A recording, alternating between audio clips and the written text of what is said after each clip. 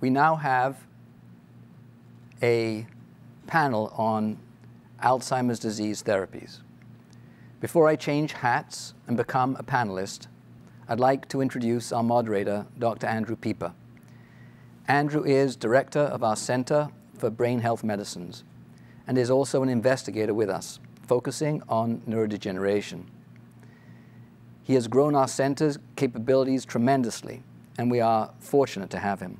He is a psychiatrist, a neuroscientist, and a professor at Case Western Reserve and University Hospitals and our affiliate VA Medical Center, where he maintains an active clinic. Dr. Pieper has received many awards and is an elected member of ASCI. He graduated from Earlham College and earned his MD and PhD in neuroscience from Johns Hopkins. Here's Andrew to moderate.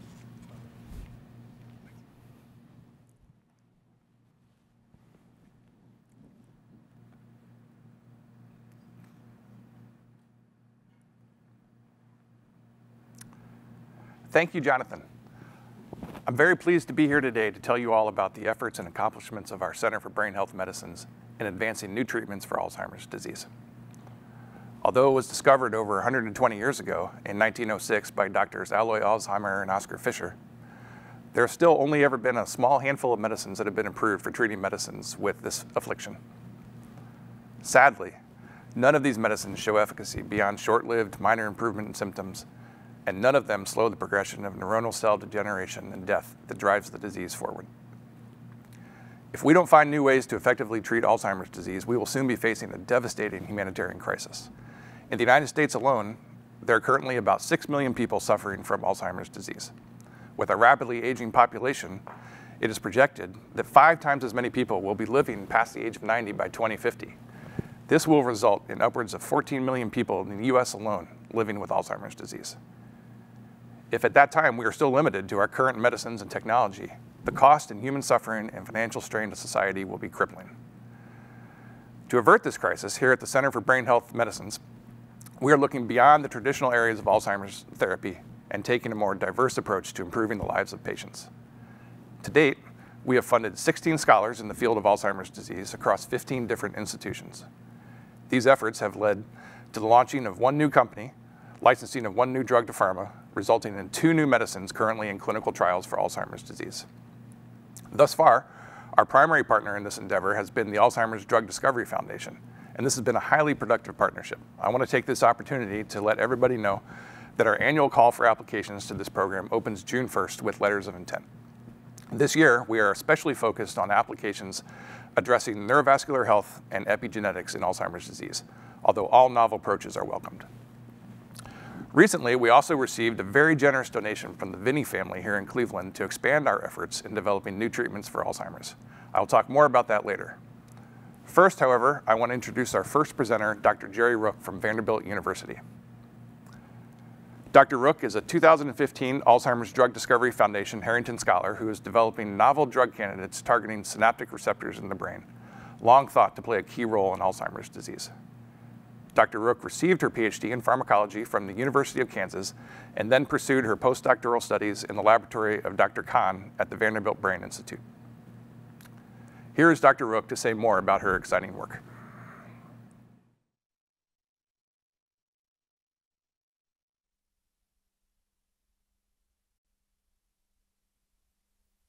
I'd like to thank the Harrington family and the Harrington Discovery Institute for the opportunity to share our journey and advancing our clinical candidate VU319 into first-in-human trials, and to share our experience in working with the Harrington Discovery Institute through their Scholars Program.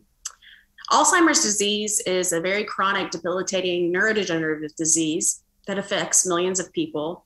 And unfortunately, there is no cure for the disease. The disease results in severe learning and memory loss, and ultimately these patients succumb to their disease. And our program is focused on developing new treatment strategies for Alzheimer's disease and a help to cure or at least slow the disease progression.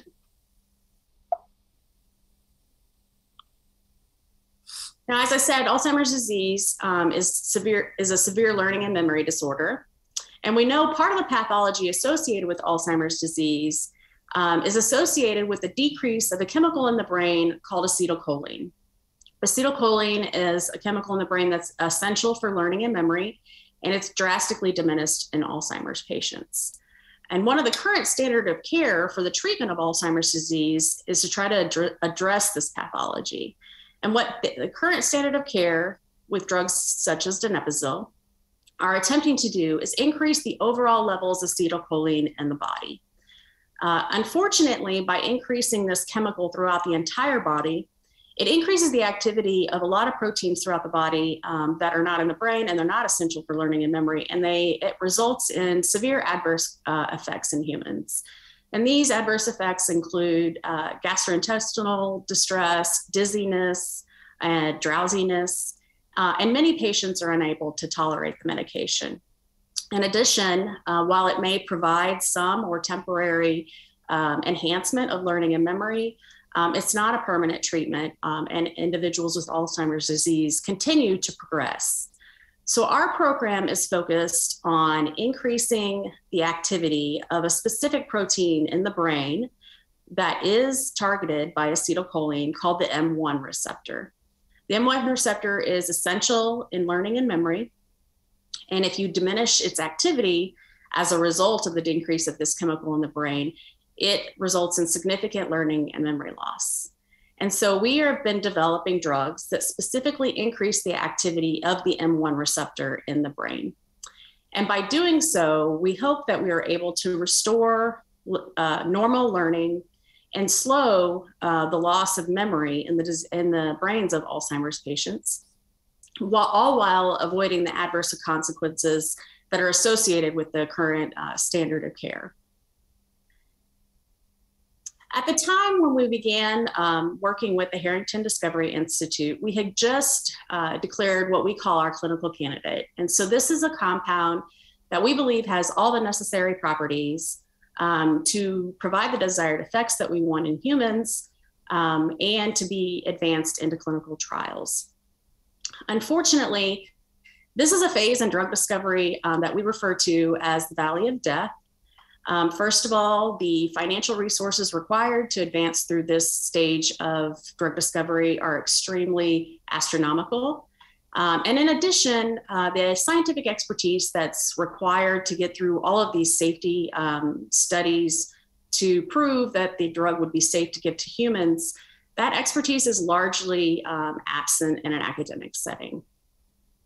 And so the Harrington Discovery Institute not only provided us with funding to complete these studies, but they also organized this terrific scientific team of experts that have years of expertise in drug discovery and advancing, compounds all the way from the bench side to the bedside or into the clinic. And so we worked with these individuals to advance our compounds through all of these safety pharmacology and toxicology studies that were required to receive FDA approval and advance our current compound into clinical trials. These studies are laborious and take quite a long time, and the team really persevered with us through the two-year scholar phase that we were engaged with them. And we were able to successfully navigate this phase. We completed all of our safety pharmacology and toxicology studies. We submitted an investigational new drug application to the FDA and received approval from the FDA to take this compound into first-in-human studies and begin our clinical trials. And so I'm happy to announce that we have successfully navigated into the phase 1 clinical trials. Those began at Vanderbilt University with Paul Newhouse as our clinical collaborator. However, since then, we have partnered, we've entered into an exclusive licensing agreement and research contract with Acadia Pharmaceuticals. And so in partnership with Acadia Pharmaceuticals, we are now advancing this drug through clinical trials and with the hopes of developing a new drug for the treatment of Alzheimer's disease. Now, these studies and the progress that we've made in the years since partnering with Harrington Discovery Institute largely would not have been able to be done without their expertise. I would like to thank the Harrington Discovery Institute, first of all, for all of their guidance, their scientific expertise, as well as the Harrington family for their continued commitment to academic drug discovery and the improvement of human health.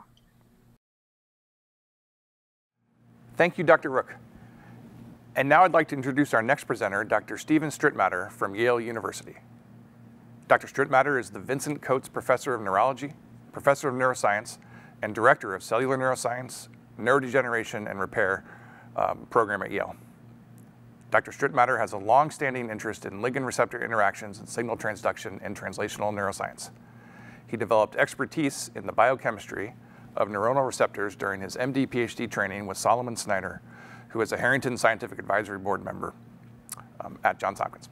He pursued neurology residency training at Massachusetts General Hospital under the guidance of John B. Martin, Raymond Adams, and C. Miller Fisher. He is also a 2020 Harrington Scholar Innovator. Here now to say more is Dr. Steven Strittmatter.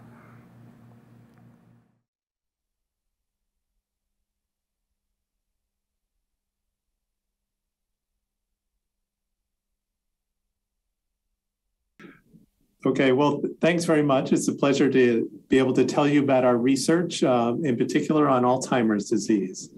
Our goal is to recover synapses and therefore neural network function in the Alzheimer's brain. So here's a few general comments about Alzheimer's disease. This is a picture of what happens to the Alzheimer's brain. It's pretty dramatic. On the left is a healthy brain. And when Alzheimer's becomes severe, the entire brain weight decreases. And you can see that from an autopsy section shown here. What happens inside the brain as this overall shrinkage has happened? That's shown on the right side here. There's two major histologic markers of Alzheimer's disease, and you've probably heard about these, plaques and tangles. The plaques are these large circles. They're actually bigger than a cell in the brain. This is a cell. These plaques are quite large, and they're composed mainly of amyloid beta. And then within neurons, these neurofibrillary tangles, which are shown dark here in the silver stain, accumulate. So this is the process of Alzheimer's. The brain gradually gets smaller, all sorts of functions, but in particular, cognitive and memory functions are lost. These molecules accumulate. And it's a massive problem. Today, there's estimated to be 6 million in the US with Alzheimer's disease. The drugs we have really provide only slight symptomatic benefit. They don't change the course of disease. There's either no or very limited benefit from the one drug that's been approved for disease-modifying therapy. So I mentioned our focus is on synapses. So this is a little diagram that shows a healthy neuron. The cell body is in the middle. It makes all these long processes, and then it contacts at each of these little white dots another cell. And it's from one cell to another that neural transmission happens. An electrical signal comes down this cable, a chemical is released, and then a signal occurs in the second cell, and you build up with millions and billions of these connections in the human brain. What happens in Alzheimer's as these plaques and tangles develop are that these synapses are lost. And this correlates well with the learning and memory deficits that happen. So this is from an Alzheimer's brain. These are the plaques. There's tangles in the neurons, but now there's many few of these connections between one cell and another. And there's lots of evidence that this amyloid accumulation triggers this whole process. This is a timeline of Alzheimer's disease, which is actually on the order of 20 or 30 years. There's 10 to 20 years of a pre-symptomatic stage where amyloid accumulates in the brain, Once it reaches a high level, then changes start to happen in people's lives. Mild cognitive impairment is when synapses start to be lost, and then tau accumulates, and eventually we reach dementia where people can't continue their normal functions in life. A lot of these trials that have tried to remove amyloid from the brain have been done in this phase and haven't worked too well. And part of the problem is that all of the amyloid accumulates much earlier before this. What's happening at this stage during the early stages of symptomatic disease is that synapses are being lost. So our focus is on these synapses. This is a little more complicated diagram, which goes into what we've discovered is happening there. So what this shows in blue here is part of the neuron. Each of these little bulbs is where that cell is going to contact another neuron. The aggregated proteins like the amyloid, extracellular tau, these target to synapses. In addition, the inflammatory cells in the brain react to aggregated protein and release mediators.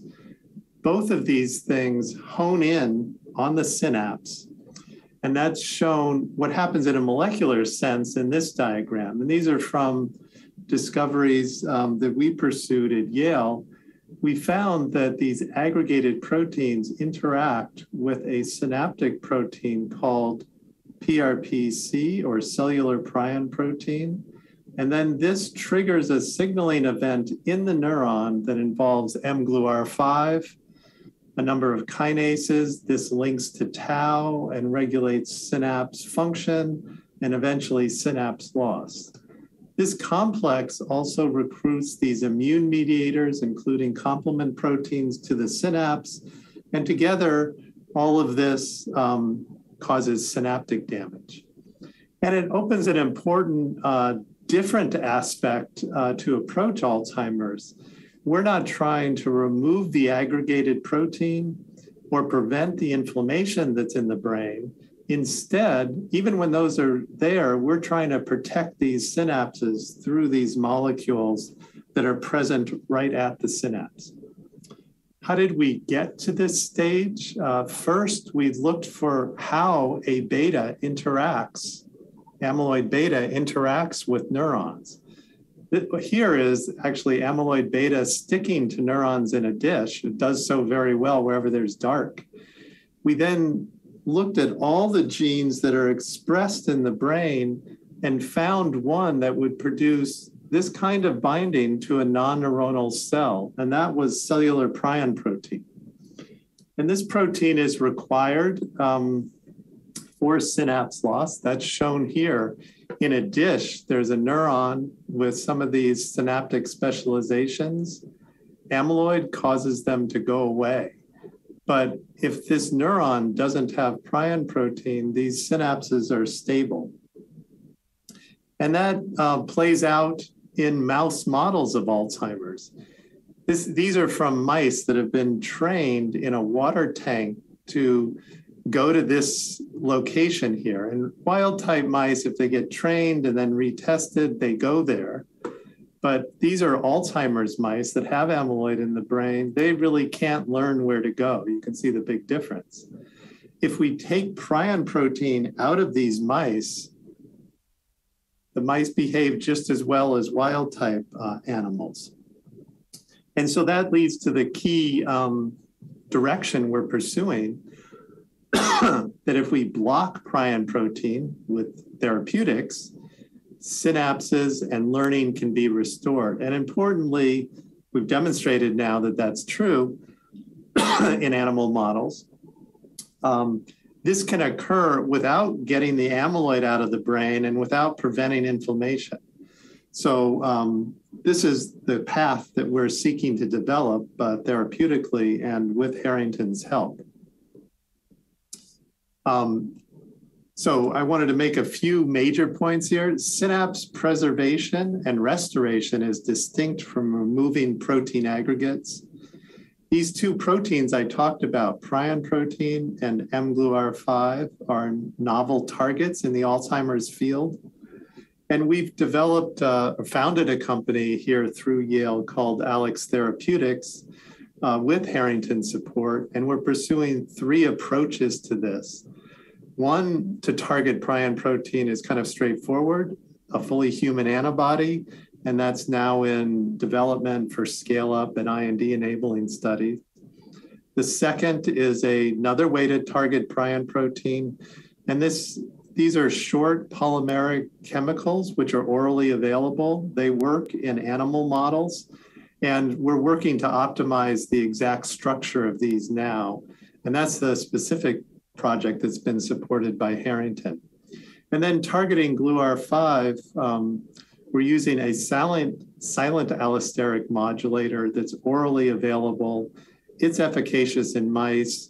We've now opened an IMD, and that's in phase 1 clinical studies. Thank you very much. Thank you, Dr. Strittmatter. You heard earlier from Jonathan Stamler as the president and co-founder of the Harrington Discovery Institute this morning. Now, I will introduce him in a different capacity. As the Robert S. and Sylvia K. Reitman Family Foundation Distinguished Professor of Cardiovascular Innovation, Professor of Medicine and Biochemistry. Dr. Stamler received his MD from Mount Sinai School of Medicine and did his postdoctoral training at Brigham and Women's Hospital at Harvard Medical School. He is internationally acclaimed for his discovery of protein S nitrosylation, a post-translational signaling system that controls cellular function from bacteria to humans. All classes of proteins can be modified by S nitrosylation, and aberrant S nitrosylation plays important roles in disease, ranging from heart failure to Alzheimer's disease to cancer.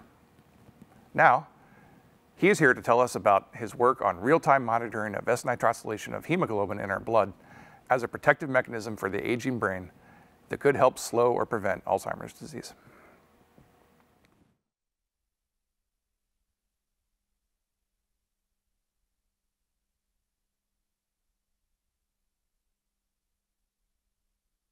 Thank you, Andrew. Next. Let me just acknowledge conflict of interest. Next. And with that, it's a pleasure to share with you our work, which is motivated by the idea that a decline in brain blood flow is a root cause of dementia, and that improvement in blood flow can prevent cognitive decline. Because for all the failed efforts to develop treatments for Alzheimer's disease, we have one therapy that works: physical exercise. Next. And the idea behind exercise is that it increases blood flow in the microcirculation, the small blood vessels that actually nourish the brain. Exercise not only improves brain oxygenation, but also cognitive function.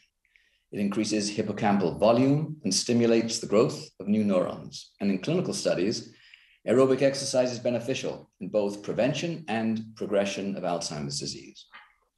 But how much exercise and in what form is unclear. We really don't know how to optimize exercise for brain health, since we don't know how to control brain blood flow. Next.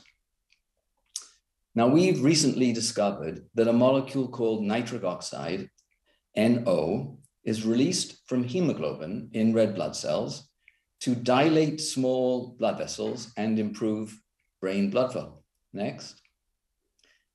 And the primary stimulus to release of nitric oxide in the brain is actually carbon dioxide, CO2, the waste product that builds up in hypoxic tissues. Nitric oxide, NO, then opens small blood vessels so that red blood cells can enter tissues and deliver oxygen. Next. Here in red color, you can see an increase in brain blood flow in normal animals exposed to increasing amounts of carbon dioxide. And in green, we have mutant animals unable to generate NO, nitric oxide, from red blood cells, because the binding site for nitric oxide in hemoglobin, cis93 or C93, has been removed. These animals lacking nitric oxide can't increase brain blood flow. Next. Also, blood-brain barrier permeability a measure of brain injury, is increased in these animals lacking nitric oxide and unable to increase blood flow. That's the green label. And blood-brain barrier permeability is frequently associated with cognitive decline. Next. And we confirm here in experimental models of Alzheimer's disease that mice lacking nitric oxide in their red blood cells, the green label, have cognitive impairment. In this case, a failure to recognize new objects. It stands to reason then, if we could increase the amount of nitric oxide released from red blood cells, we could better oxygenate and nourish the brain. But we currently have no way to measure nitric oxide in tissues non-invasively. Next slide. To this end, we've now developed the first wearable device to measure nitric oxide released from red blood cells in real time. And the scales truly have been removed from our eyes. Next. So first to know, the most powerful stimulus for nitric oxide production is exercise. Here are some of the first measurements ever made in humans. Here is an exercising individual who undergoes repeated bouts of exercise. With each bout, the nitric oxide level rises and then falls as the individual rests. The higher, the better. More nitric oxide from red blood cells means better blood flow to brain, heart, and muscle. Next. And not all exercise is alike. Here's another individual undertaking two different forms of exercise, running and biking, each producing different amounts of nitric oxide. Bottom line, exercise should probably be individualized to maximize nitric oxide. You should want a Peloton instructor that increases your blood flow to your brain. Some exercises are in fact detrimental to nitric oxide. It's not the case that more is better. Next. Now, we have in medicine a gold standard for fitness. It's called VO2 max. It's the amount of oxygen consumed by a person during exercise. VO2 is measured in a lab using sophisticated equipment, as shown here in green for an individual on a treadmill. Notably, patients with Alzheimer's disease have decreased VO2 max compared to age-matched controls. They use less oxygen. Now, it's a little known fact that VO2 max is largely dependent on microvascular blood flow, which I have shown you is controlled by nitric oxide from red blood cells. And here in red, we confirm that a nitric oxide-based algorithm, which we call UO2 for usable oxygen, tracks VO2 precisely. So nitric oxide can be used to accurately predict VO2 max. In other words, nitric oxide levels during exercise should predict risk of Alzheimer's disease, and higher nitric oxide should protect against dementia. It stands to reason then that exercise protocols should be optimized to maximize nitric oxide, particularly in seniors, ApoE4 carriers, and patients with cognitive decline, and that NO-targeted exercise may benefit Alzheimer's patients and perhaps all Americans as they age. Thank you. Finally, next, let me recognize funding by Harrington Discovery Institute, the Harrington Family, University Hospitals, American Heart Association, Allen Foundation, and NHLBI, and the individuals who did this work, particularly Rongli Zhang, Evan Picon, Richard Premont, and in Andrew's group, Natasha Dar. Thank you. Thank you, Jonathan, for sharing this very exciting work. Now, I have the pleasure of announcing a new program that launched this spring, which I mentioned briefly in my opening remarks. For more than 10 years, Linda and Les Vinny have generously supported genetics research and counseling at the UH Seidman Cancer Center.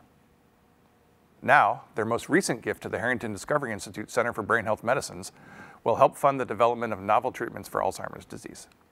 The Vinnies have committed $2 million to establish the Linda and Les Vinny Scholar Program in Alzheimer's disease.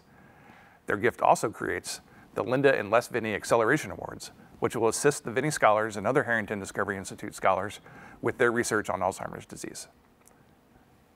I'm very pleased to let you know that today we have with us the first awarded scholar in this program, Dr. Nabil Al-Kayed. Dr. Al-Kayed is Professor of Anesthesiology and Perioperative Medicine and Director of Research in the Knight Cardiovascular Institute at Oregon Health and Science University. He also holds the James Metcalf Chair in Cardiovascular Research. He is an elected fellow of the American Heart Association Stroke Council and has published more than 120 scientific papers on cerebral small vessel disease, experimental stroke, and vascular dementia. Today, he will share an overview of his work, which focuses on developing a drug for aging-related dementia due to diseases of small blood vessels in the brain, adding perspective on the importance of blood flow, as just discussed by Dr. Stamler. The small blood vessels of the brain are a major component of the interface between the vascular system and the brain, and the name of that interface is the neurovascular unit, abbreviated as the NVU. Because the brain cannot store its own energy, it needs rapid on-demand delivery that perfectly times increased blood flow to increase regions of neuronal activity. This, along with maintaining what is known as the blood-brain barrier to protect the brain from exposure to potential toxins in the blood, is the function of the NVU. Notably, early and progressive deterioration of the NVU is one of the most prominent aspects of Alzheimer's disease, and Dr. Al-Kayed is developing a new way to preserve health of the NVU with potential to slow or even stop progression of Alzheimer's disease. Here now is Dr. Al-Kayed to say more.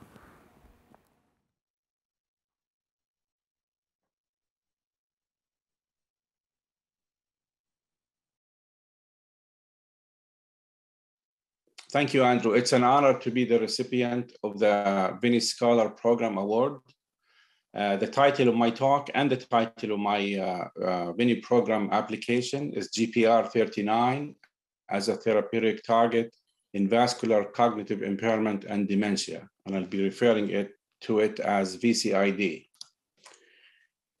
So there are currently 50 million people worldwide living with dementia. The number will almost double every 20 years. So by 2050, the number of people living with dementia will exceed 150 million people. Worldwide, the cost of dementia is approximately $1 trillion. By 2030, the cost will double and will exceed $2 trillion. Dementia is the 7th leading cause of death, a leading cause of disability and dependency among older adults. Dementia causes physical, psychological, social, and economic stress on affected individuals, their caregivers, families, and society at large.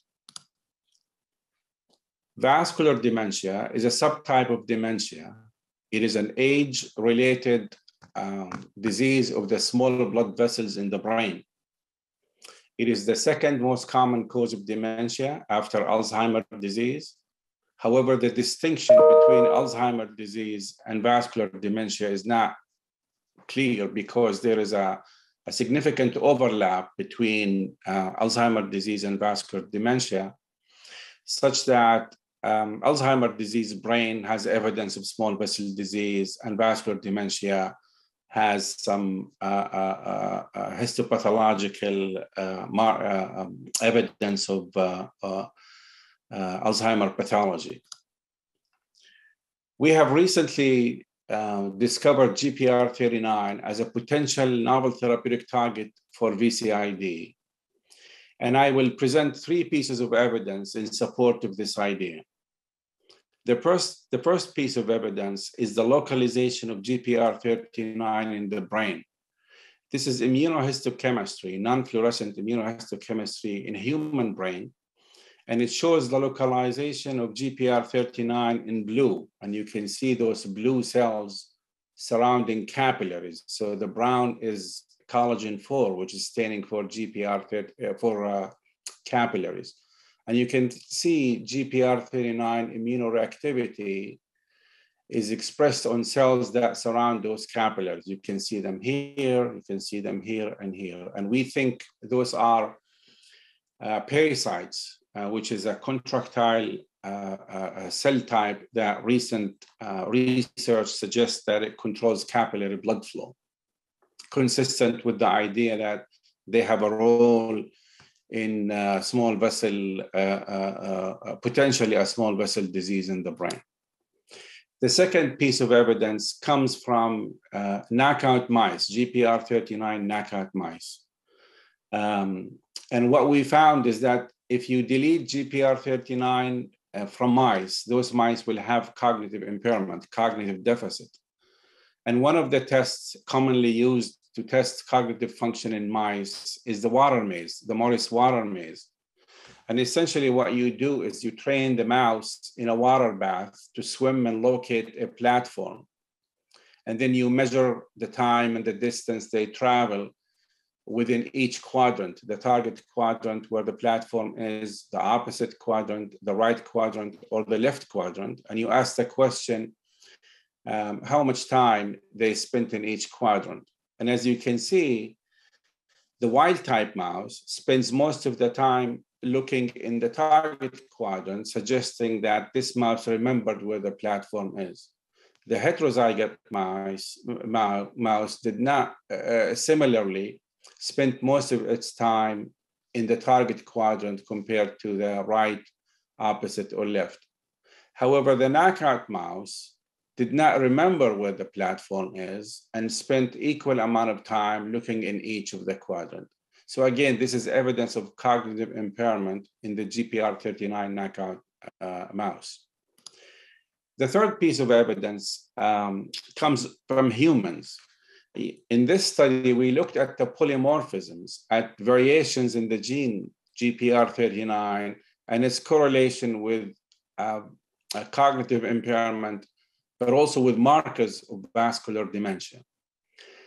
And as you can see here, the wild type homozygous SNP or single nucleotide polymorphism was equally distributed between the control and people with mild cognitive impairment in this study. This study had 78 subjects. Similarly, the heterozygous SNP was equally distributed, 14% and 12%.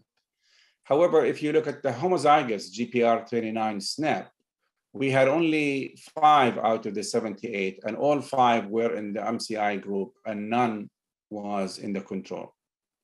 Importantly, if you correlate the genotype with the volume of white matter hyperintensity, which is an MRI marker for vascular cognitive impairment, you can see here that those 5 have the largest white matter hyperintensity, significantly higher compared to those with wild type or heterozygous SNP. So based on this evidence, we proposed 3 goals. First, to determine if a known GPR39 agonist can reverse cognitive impairment in a mouse model of cognitive impairment induced by high-fat diet. 2, determine if blood-brain barrier penetration is required for a GPR39 agonist to protect against cognitive impairment. You can imagine a scenario where, because it's a vascular disease, the drug doesn't need to cross the blood-brain barrier. But there's also a potential reason why the need for the drug to cross the blood-brain barrier. So that's another goal of this application. And the final goal is determine if a biased agonist, a GPR39 biased agonist, provides better protection than the broad spectrum agonist, and which signaling pathway is required for protection. And this is based on the idea that GPR39 has multiple signaling and a specific signal, and some of them are protective while others may not be protective. So with that, I thank you, and I'm happy to answer any questions.